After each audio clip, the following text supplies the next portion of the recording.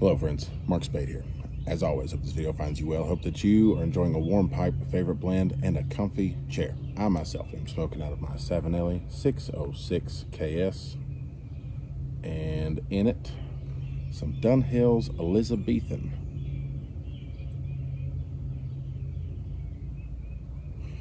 Summer has officially begun here at the Spade House. We are going to baseball games, we're going to soccer games, we're going to friends' houses and football practice and dance recitals and all sorts of fun things that we do around here. And well, we've also been recently had a really cool experience at church, or rather with our church.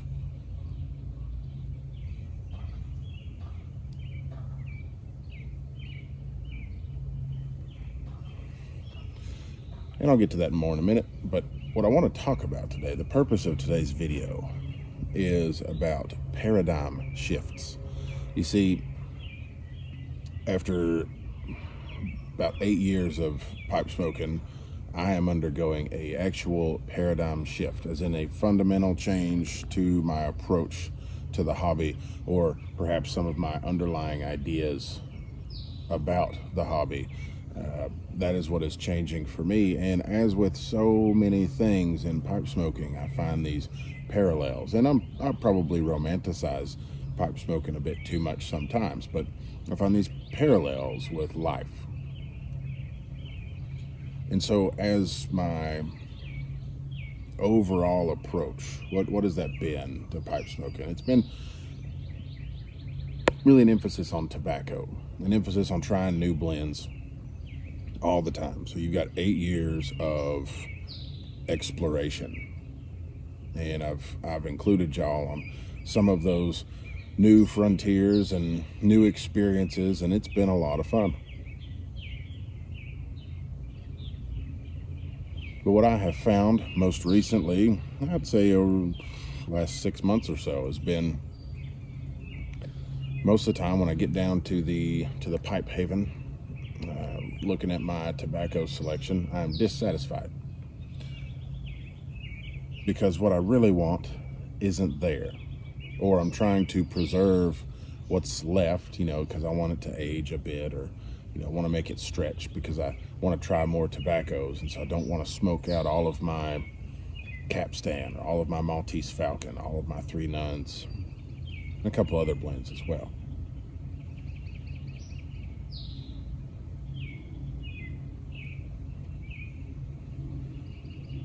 And so I smoke other things, and some of them have not been impressive. Some of them, it's more of I'm smoking just because I enjoy pipe smoking, but I'm not really enjoying the tobacco because it's this random tin that I've got laying around. And it's good, but it isn't that sublime experience that I have discovered in some of the previously mentioned blends. So what I'm going to do, what I am doing now, is I am smoking almost everything that I have in my cellar. I haven't bought tobacco in months, and I'm going to, after I've cleared the cellar for the most part, I'm going to only be smoking a specific select number of blends, and these are my favorites over the last 8 years. In other words, after a lot of adventures, a lot of adventuring, a lot of discovering, I have arrived at my destination, and that's a good feeling.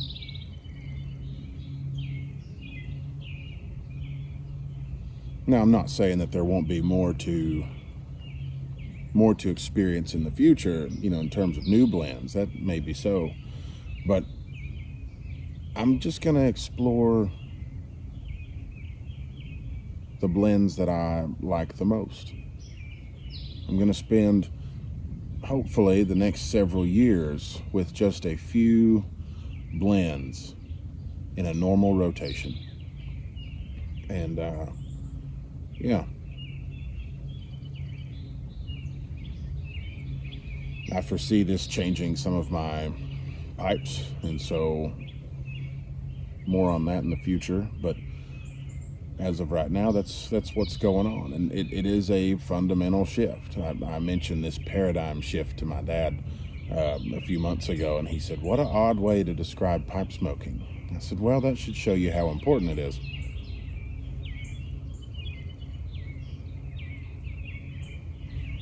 But shifting is good. Change is good. You see, I heard years ago, and I've thought about it many times, one of the constants in life is change. Things change. It's the natural flow of being.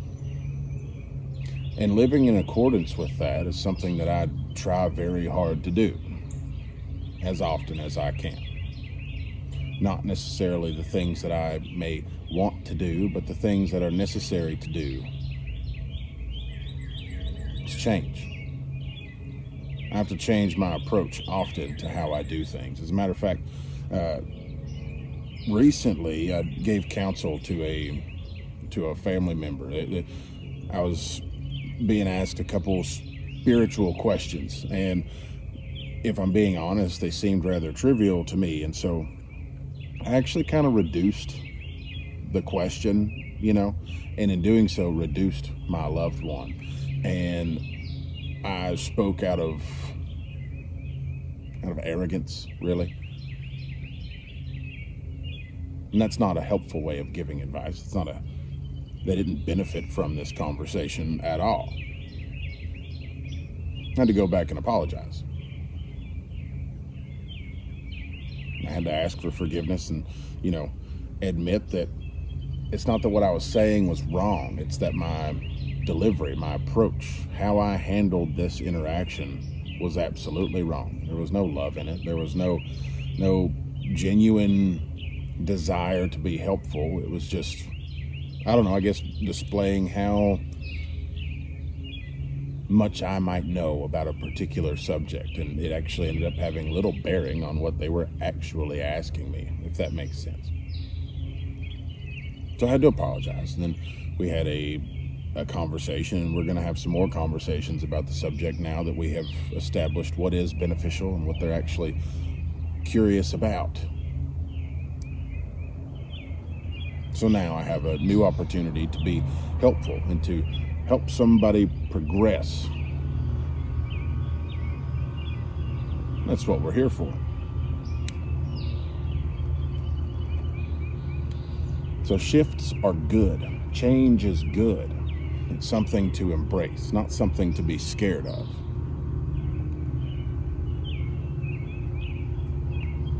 I think oftentimes we find ourselves being or wanting to be right. I've researched a great many subjects and learned a lot over the last 8 years, not just in pipe smoking, but in life in general. They've kind of gone hand in hand. And throughout this process of seeking out truth, real truth, what is all of this about? Where am I going? What's my role in life? These kinds of major questions. I've been very right about a lot of things and very wrong about many more. Sometimes I've found myself being dead on, it seemed. This is where I'm going, and this is what I'm doing, and this is why. And then after a while, I realized I was wrong about something way back here, and so I've got to double back, get back into familiar waters, and change my trajectory. And that's been beneficial. It's difficult, it's humbling, it's sometimes tiresome, but it is worth doing.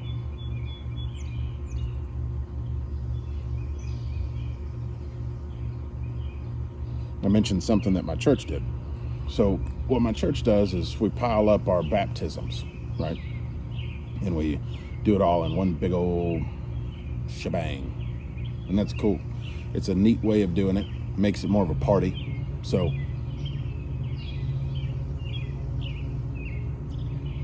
on Sunday evening, about maybe 200 to 300 folks went down to the river, and 70 people were baptized that evening in the river. That's cool. really cool, because baptism is cool. Baptism is something that is a exemplification of something that's very symbolic. It is really the first step in a real process of obedience and understanding what that means for your life. And it's a declaration of sorts. It's saying that this profound thing happened, which in this case is I met Jesus. And because of that, I was going this way, and now I have a paradigm shift. And I'm displaying that for everyone. And the cool part about doing it at the river was that, there's boats pulling up, kayaks pulling up, people's watching, seeing what's going on. What the heck are all these people doing here by the water? Found a lot of people just sat and watched and listened, because that's what it's about. It's a real display. And it's not about you, but it's saying, this has changed my life for the better. I'm a new person now because of this new perspective on life. I know that my baptism was a big day for me, and I know that for the majority of these people, it was a big day for them as well. And that's exciting. Very exciting. Something to celebrate. And you don't have to believe the same thing I believed, to at least see the merit in what was going on. It's a beautiful thing.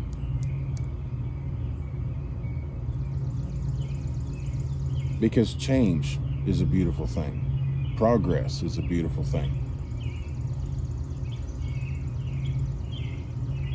And like with my story about giving terrible counsel, right? Sometimes we identify an area for change in our lives that is often turning away from something negative, and other times we find ourselves making changes even when we're right. It's like navigating in the woods, if you've ever done that. It's if you've got a place that you're headed to, say you're using a map and compass, you got to learn how to navigate, how to kind of pinball in the right direction. It's minor adjustments. It's not always a big change. It's little changes to get you where you're going. And those are necessary. Otherwise, you end up off course and you'll miss your destination by sometimes a couple miles. There's little tricks, stay to the left of this and then come back to the right of that one and kind of zigzag your way, and you'll get there.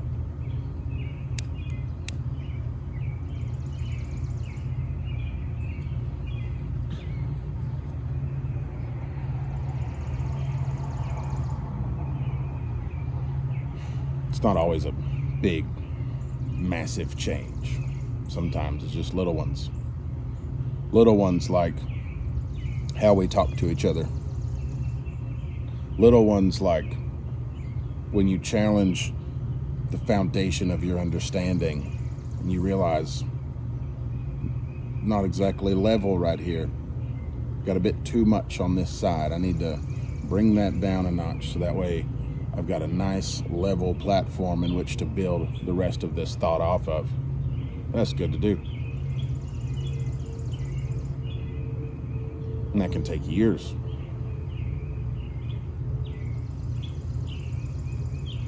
But if the flow of life is change, then when you stop that flow, you really become more of a swamp.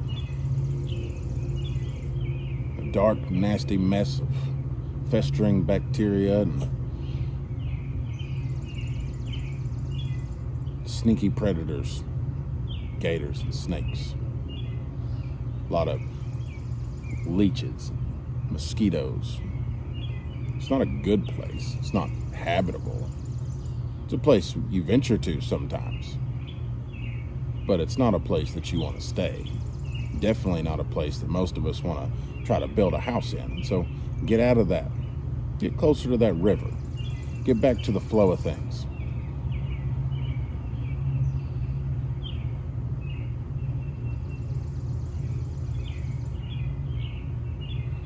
And don't be scared to make changes.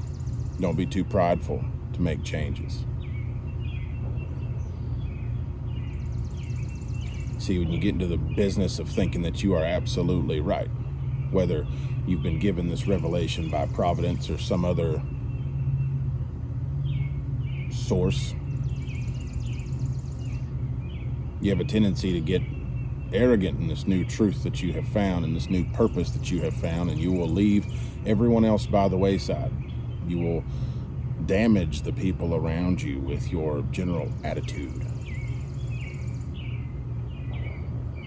You'll disregard other people, reduce other people. Speaking about navigating the woods, in the Army we did a land navigation course, and I learned this trade pretty quickly, right? How to get about using a map and compass in the woods and not get miserably lost. Anyway, I think the only thing that really held me back from excelling in this field was laziness, but I was pretty good at it. We were navigating the course in teams of 4, and we had a dispute over how to read the map and how to plot the points where we're going.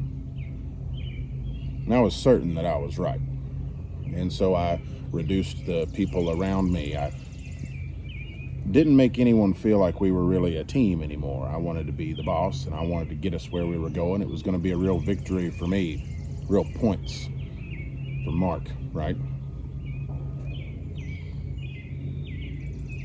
Well, I ended up yielding the map, and we ended up getting miserably lost. And it's not to say that I wouldn't have gotten us lost myself, but we got miserably lost. We ended up getting chased by a wild boar and found ourselves chest deep in a swamp, wandering in circles for hours, watching for snakes and alligators, eaten alive by mosquitoes. Ended up, one of us had to take off our pack and climb a tall tree and look for what resembled to be dry land. We headed that way. Took some time, and we found ourselves in a completely different part of the installation in which we were training on, a place we had no business being.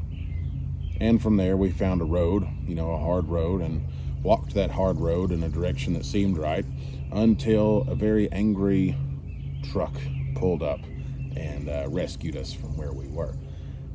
The point of the story is that after that, we all learned a bit more about navigation and a bit more about how to make people feel like you're really part of a team. Everybody has a role and a voice, and everybody has an opinion worth hearing, and we can all teach and learn from each other even in the process, and have honest conversation when necessary about what is right and wrong, what is perhaps an appropriate method of approach here, things that we needed to apply from previous failures that would have resulted in at least something resembling success. And so from then on, we all did much better at navigation and didn't get lost anymore. Sometimes you have to venture into these nasty bogs to figure out how to avoid getting in them in the future. Things to look for, not just in your navigation process, but in the terrain as you navigate it.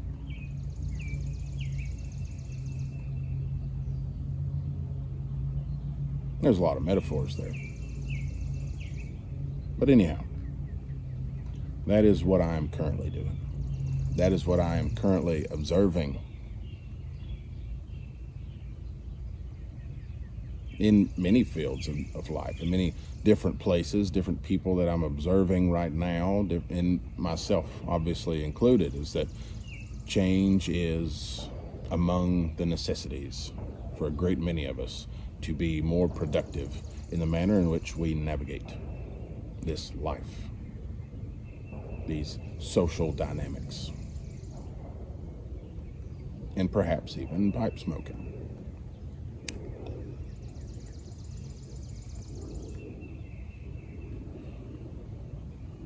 And with that,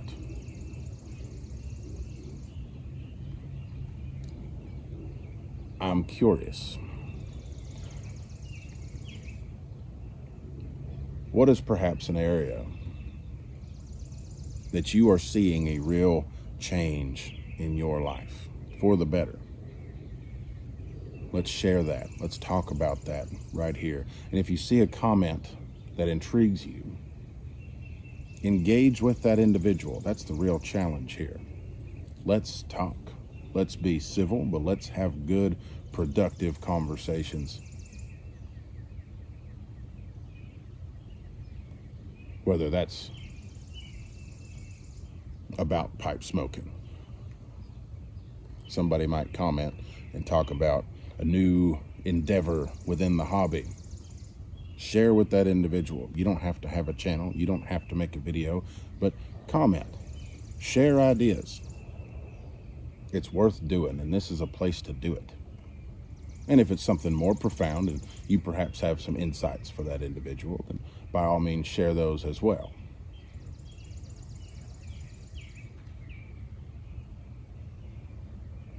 So, with that, I'm Mark Spade. Thanks for watching.